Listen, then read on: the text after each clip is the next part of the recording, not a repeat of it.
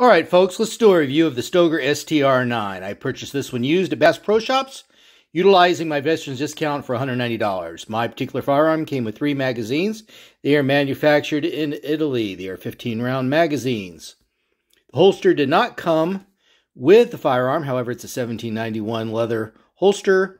It's got the 3 slots so you can wear it strong side or as a cross-draw holster. Okie doke, took it to the range. I liked it. Good trigger.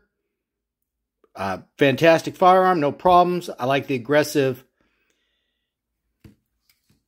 slide it's got in there. Be able to grip it. Perfect for my old man hands. Only thing I didn't care for was the very aggressive stippling in the back. A little time at the range started to bother me. Self-defense shooting. Wouldn't even notice it. Okay, this got a 4-inch barrel. Again, kind of standard. It falls slightly between the Glock 19 and Glock 17 in size. A lot of folks say this is a Glock 19 copy. In many ways, it is highly similar. Okay? Very similar.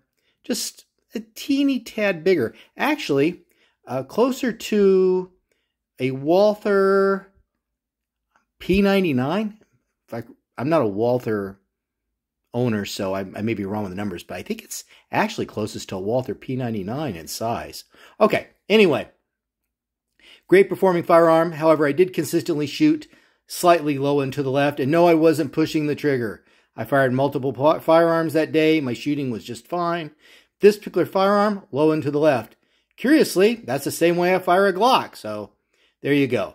What did it not like? It hated steel-cased ammo with a purple passion. Don't even bother. All right? While you're at it, stay away from 115 grain bullets. Didn't much care for those either. I hear that about Turkish firearms. They like the heavier bullets.